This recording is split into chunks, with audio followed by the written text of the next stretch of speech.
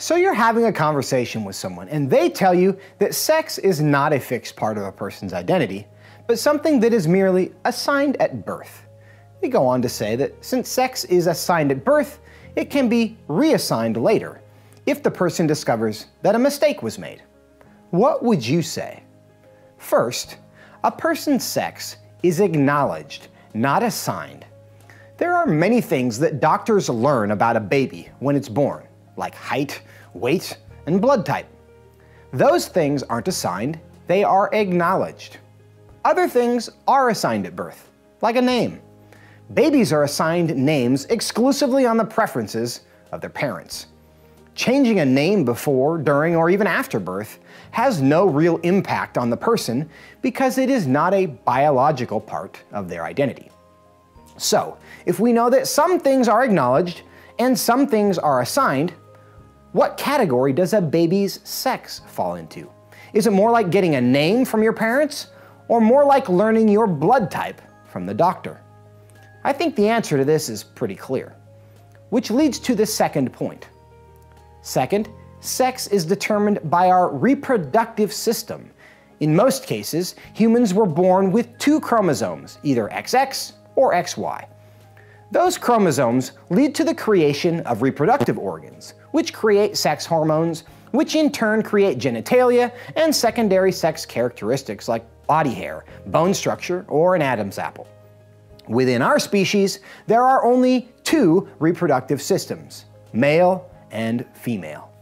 While they clearly matter for reproduction, that's not the only reason they matter. Men and women differ in how their brains operate, how they solve problems, what diseases they are susceptible to, and so much more. But some people are intersex, you say. This is true, which leads to the third point. Third, disorders of sexual development don't create new categories of sex. Not every person's reproductive system develops neatly along a male or female path. But that does not mean that they are not male or female. Some people are born without limbs. Others are born blind. Disorders of sexual development are not evidence of a new sex category any more than disorders of the cardiac or respiratory systems are evidence of new kinds of hearts or lungs. A baby born with ambiguous genitalia is not evidence of a new sex within the human species. How do we know this?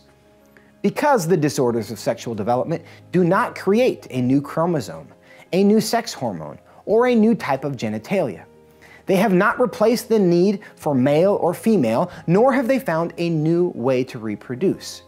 They are simply evidence that sometimes our bodies don't develop or function as designed. But let's be honest, we're all evidence of that in our own ways, aren't we?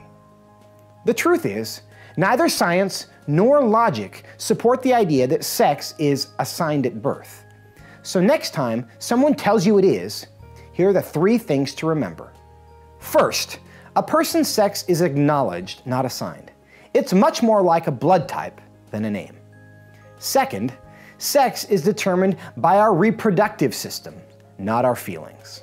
And third, disorders of sexual development don't prove that there are many different sexes. They just prove that we're imperfect, which we all kind of knew anyway. If you like this video, let us know below. If you want to make sure you see the next one, hit subscribe.